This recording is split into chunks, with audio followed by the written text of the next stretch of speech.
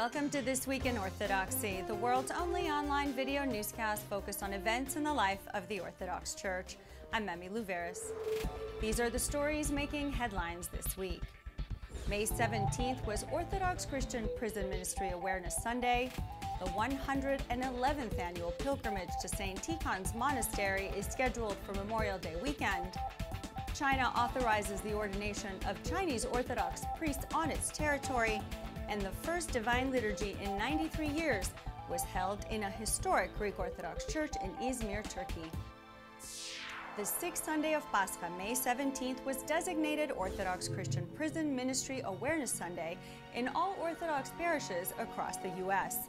With the highest incarceration rate in the world, the Holy Orthodox Church offers those in jails the life that gives meaning to all life, and that life is able to bring healing to a broken humanity.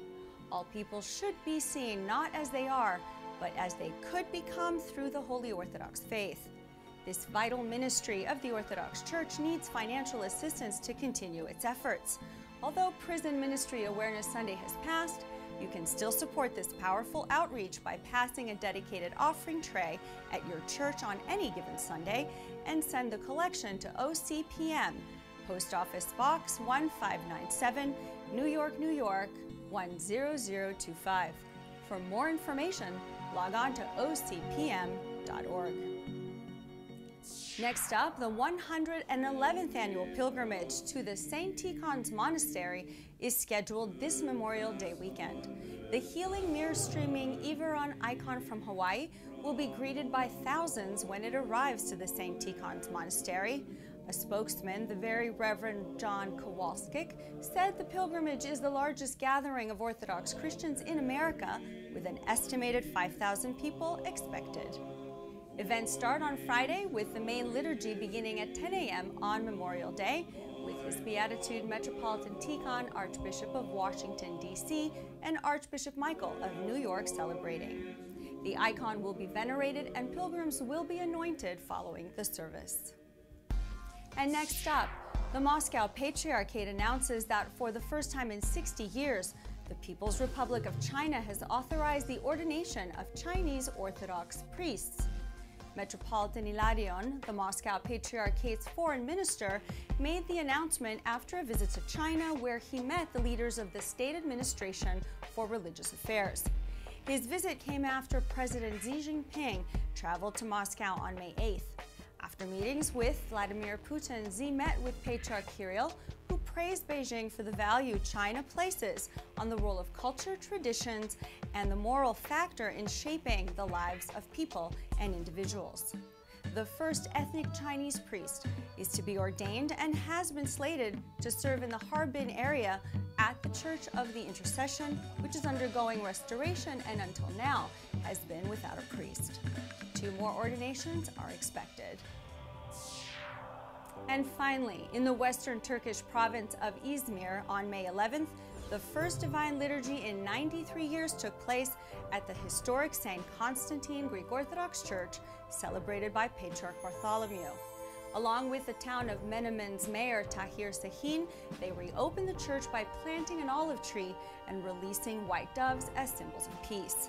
The first liturgy to be celebrated since the Turkish army stormed and burned the city in 1922, the Patriarch thanked the municipality as well as the Menemen local government for the renovation of the church.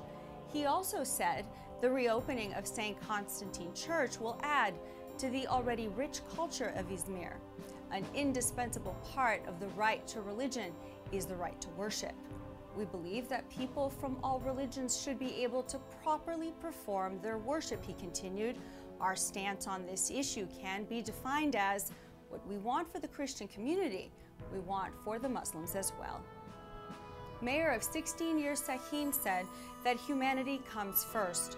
The religion, sect, or ethnicity of people is not important for us. We care for humans first. There has to be holy places where people can perform their religious worshiping freely. And in news from OCN, nominations for the 2015 OCN Hero are being taken through May 31st, and the deadline is quickly approaching. Make your submission today of someone who has inspired and helped you on your spiritual journey, someone who you consider to be an influential part in your spiritual life. This month, you have the chance to honor and thank your Orthodox hero by nominating them for OCN Hero 2015. Visit myocn.net to make your submission today. The winner of this year's award will receive a $500 grant to be donated to the nonprofit organization of their choice. And remember, OCN is celebrating 20 years of media ministry, breaking down communication barriers and building up avenues to connect Orthodox Christians worldwide. Be a part of our growth and log on to myocn.net and consider making a contribution that will go directly to mission, not overhead. For just 10 cents a day, you can comfort, inspire, and inform people all over the world. Be a part of OCN's 10-cent movement. And that brings another edition of This Week in Orthodoxy to a close. For everyone here in our OCN studios, I'm Emmy Louveris. Let's go forth in peace.